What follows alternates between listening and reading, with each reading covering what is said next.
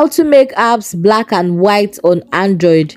Hi guys, let's get started immediately. Now the first thing I'll do is to head over to my settings. I'll tap on settings and then you're going to scroll over to where you see themes and then you want to tap on themes. Now because I will just be changing my apps to black and white, I'm going to be tapping on icons, and this basically is just to change the theme of your app. I'm going to be typing on the search bar, and then guys I'm going to be typing black and white. These are different free black and white icons you can get for your apps. You just need to choose what you would like.